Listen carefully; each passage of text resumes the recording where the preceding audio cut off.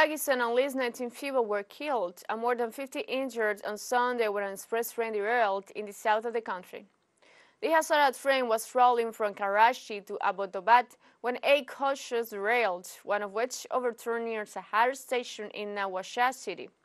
The authorities informed that personnel from the rest management system were assigned to search and rescue the victims and other injured people, as well as to clear the tracks that were blocked. The Hazara Express is a daily passenger train that departs from the southern part of the city, Karachi, and takes about 33 hours to reach Havelian in Khyber Pakhtunkhwa province, some 1,600 kilometers to the north.